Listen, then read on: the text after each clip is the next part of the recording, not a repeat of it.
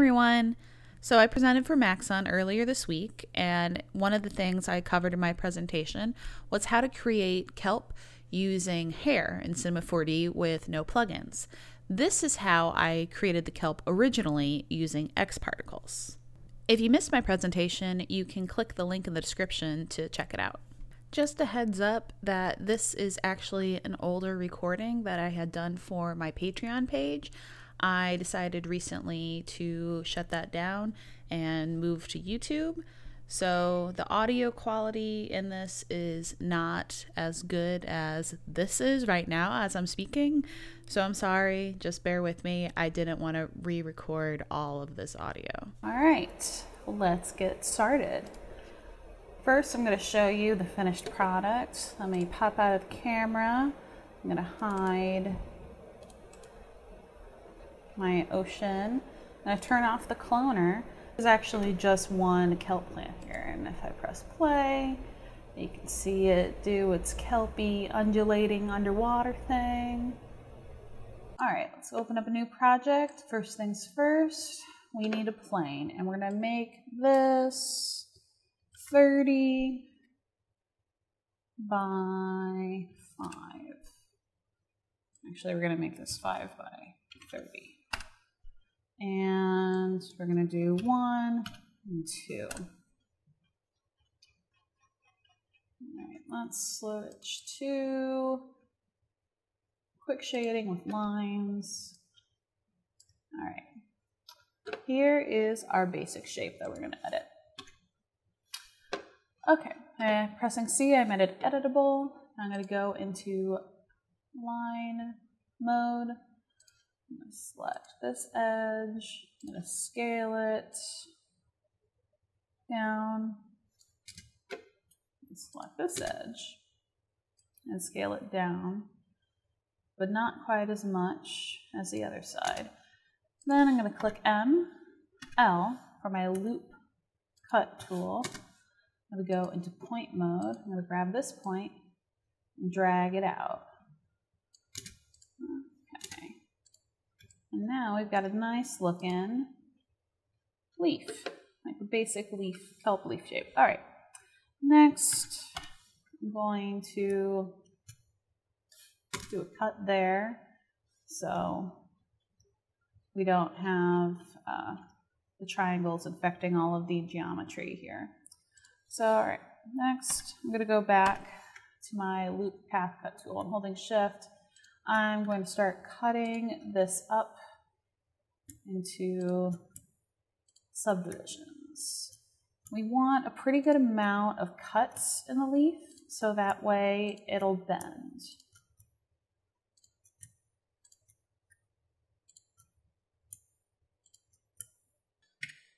No.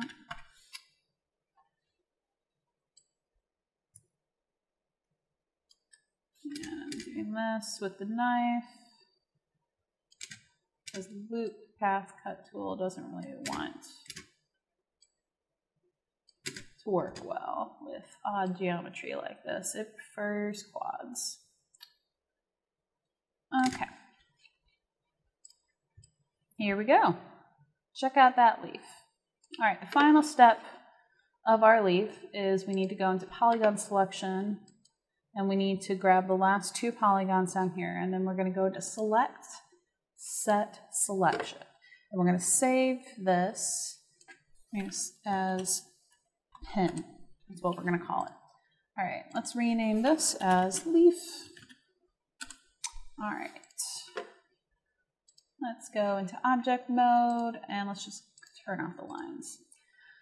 All right, so we've got a nice little leaf here. Next step, we're going to get a cloner. I'm going to throw that leaf into a cloner. And we're going to take the cloner and turn it to radial. And we need them to be pointing the other way. So we go in, grab the axis options, and let's move it to the end. And then let's rotate it. Holding shift, rotate it 180 degrees. Okay, now back in the cloner, let's make this 2 So now this is our basic leaf structure. Now let's throw in the stem. So we'll grab a cylinder. We're going to make the radius 2, maybe 1. Yeah, 1 it is. All right, we're going to move this up some. Let's make it taller. We want a nice, tall, giant kelp. Now we're going to take this cloner and put it inside of another cloner. This cloner, we're going to do linear. And we are going to make the separations about 5. Yeah, 5. And let's go with a nice even 60.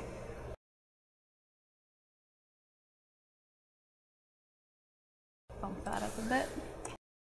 Now we've got this really organized, boring, pointy thing. Okay, let's add some randomness to this. I'll make it look more natural. All right, MoGraph effector random.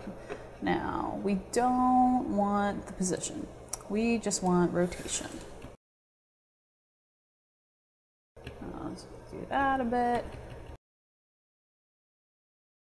Till it looks more interesting from a better angle. That's looking so much better, right? Right. Okay, let's group all of this. Alt-G to group, and we're going to name this Kelp. Let's go ahead and save this. Okay, let's duplicate it. And hide the original. I always like to duplicate and hide before I make things editable. So that way, in case you have to go back, it's very easy to do. I think it's a good practice, so that is my recommendation. All right, we're going to select this cloner and we're going to go to current state to object. We'll delete it. And then we've got all those leaves. Okay, next one. Current state to object. Delete it. Now all the leaves are editable. Let's select children. Connect objects plus delete. Now they're all there. Now I'm going to show you something cool. Remember that selection we made? They're all still selected. And this is really important, as you'll see in just a moment. All right, let's go ahead and get rid of the random effector. We don't need that anymore, and it's still in this folder too. Cylinder, we'll go ahead and make that editable, and we'll call you stem. With the leaves selected, let's go back into object mode. With the leaves selected, go to X particles, dynamics object, XP cloth FX, create cloth. Then click on the little shirt icon here, which is the X particle cloth tag, hit pin, and drop that selection we made in there. Now, press play, and you can see they're all dropping. Now, how X particle cloth works is it actually makes a particle for every polygon. So if I go to display, let's make them spheres, and let's make them pink. Now let's make them green. Green for kelp. All right. Press play, and you can see all of those particles all over all the leaves. Press pause. Let's go back. Now for faster playback, I'm going to go ahead and in the constraints, I'm going to get rid of the collision. I'm also going to get rid of the gravity. We don't need the gravity. And for organizational sake, I always like to make a system. So we don't need this other emitter, so we'll drag this emitter in. We'll drag the constraints over here. Same with that. Stem and leaves, I like to put them in the other objects. All right, we can delete that. Okay. Now what we do need in the modifiers, we need a motion modifier, and what we want is a wind modifier. Let's grab the wind, let's rotate it so it's pointing straight up, so just 90 degrees, holding down shift so it snaps. Now we want the scale of the turbulence to be smaller. We want turbulence to be happening. We also want the wind strength to not be too high. And let's press play and see what this looks like. Now you see they're all going up. There's a nice bit of turbulence, so they're moving in interesting ways. They're not colliding, so they look a little funky, but this is definitely what we're looking for. Okay, let's go back. I'm going to change this to 24 hours, or 24 frames, not hours, frames, 24 frames per second. That's typically what I like to work in, unless I'm doing some super slow motion stuff. Let's go ahead and make it 200 frames long, so we can get a good look at this. Other objects we are also going to need is a cache. I always like to do external files.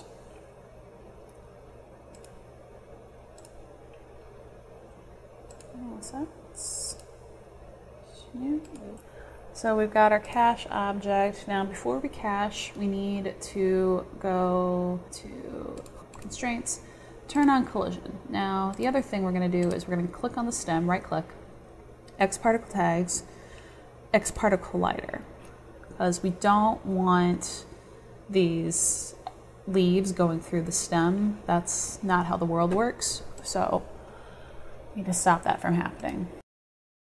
And let's build the cache. All right, so that took about 3 minutes. Let's press play. And look at that kelp doing its kelpy thing. Let's go ahead and just hide the emitter, just so we can see the leaves doing it. Yeah, look at that. And they're colliding and undulating. Nice. Now to get this to work with a cloner, we need to export it as an alembic. So you go to File, Export, Alembic. And the end frame is 200. Start frame is 0. Scale of 1. Particles geometry. That's okay. All this kelp new, and we're exporting. So we finished exporting. Let's go ahead and do File, Open Project, Kelp new. Frame rate is 24. Press play, and look at it go. Yeah, we don't need that kelp. It exported everything. There's our nice animated kelp moving around.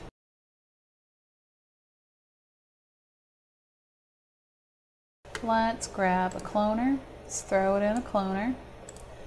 And let's make this a bit more interesting. Let's up them.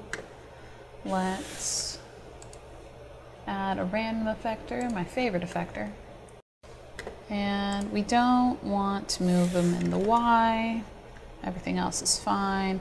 Let's scale some of them taller than the others.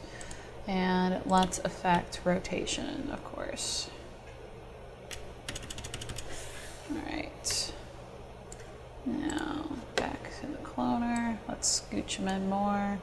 We want a nice, dense little field here.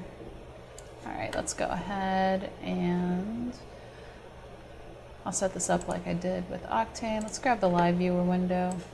I'll throw it over here. Push this in. And let's go ahead and set this up as a story. Yeah. So 1080 19, 20, 24. All right.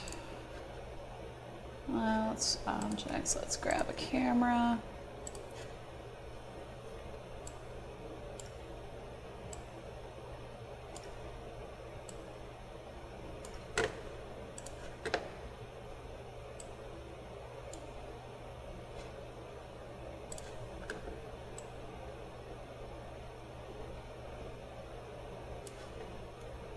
Let's hop out of the camera.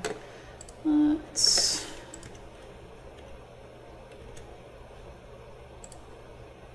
a few more. That's a bit close. Let's move them back a little bit. Just want to add some depth. Okay.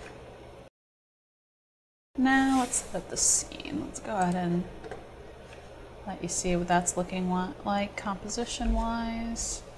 Not bad. And a little bit more rotation.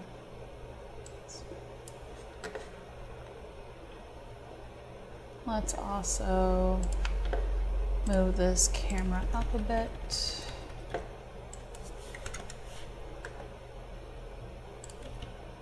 I want to see some of the reflections of the water above, like how I had in my render. Okay. Let's go ahead and set up the environment. So, for me, the easiest way to set up an environment that looks underwater with Octane, first things first, I use just a regular gradient, not the Octane gradient. I turn it to a 2D vertical. And we'll make this kind of a dark tealy blue color. Top, let's go for a brighter tealy color. It's looking very tropical. Let's also throw a glossy material onto our kelp. And let's throw out a gradient, put the gradient in the diffuse. Let's also grab a random color node. And let's throw in some brighter green, darker green.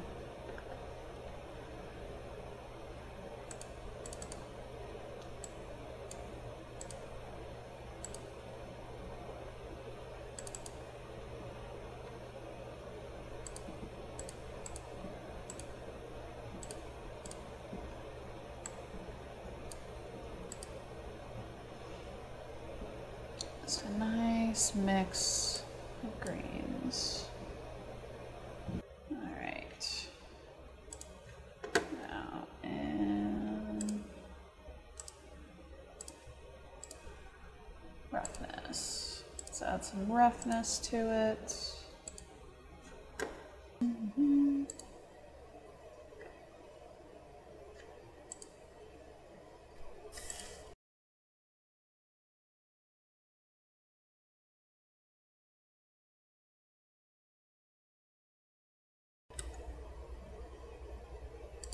All right, let's go back into the environment.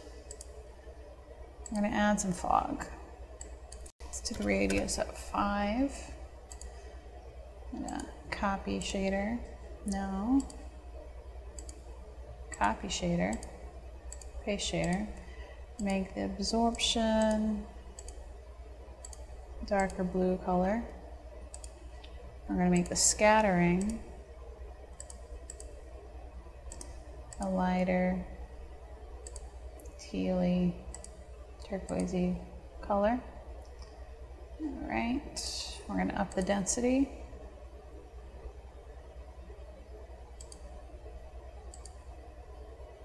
Okay, so options, check camera, turn that off. So I'm going to hop out of the camera so I can see what I'm doing better. Let's grab another plane. We're going to bring it up above the kelp. I just want it to be seen. pull that out that way and out this way. Oh, not that far. Doesn't need to be that big. All right. Now let's throw a displacer out there. Throw that underneath the plane. Let's also make a specular material and throw that on the plane. All right, and the displacer settings, we're gonna add noise, and we're gonna make the animation speed 1. Oh wait, animation speed, there it is, 1. And let's make, well, first need to make this bunch have a lot more of those. Back into the displacer. Let's turn the global scale of the noise up. That's looking pretty good so far. Let's also throw a subdivision surface on there to smooth everything out. Great. Now, specular material, we're going to want it to be a scattering medium, and we're also going to want to turn on fake shadows in the common. That's going to allow light to shine through this. On the scattering medium, the absorption, go to plugin, C4D, RGB spectrum. All right. The absorption, darker blue color. A copy shader, paste shader, hello, paste shader, there we go. And this will make you brighter. Okay. Now,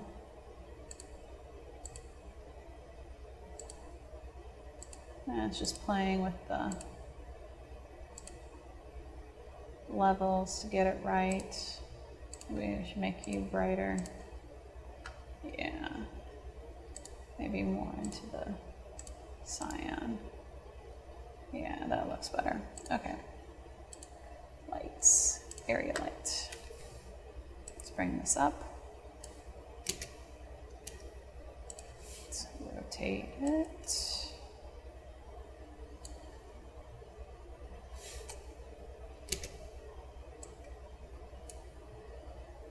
Yeah, we've got some nice volumetrics going on back there. Looks real nice. Let's make this a little bit tighter.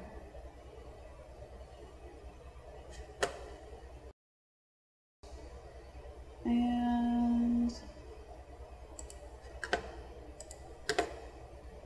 plugins, RGB spectrum again. And we're going to skew this slightly into the orangey yellowness. And that looks really nice, doesn't it? Let's see how it looks with path tracing.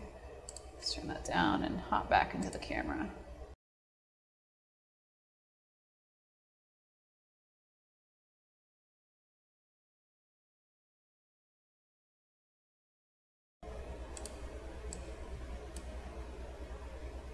Go ahead and just do a selection render so we can really see the detail that's happening in here.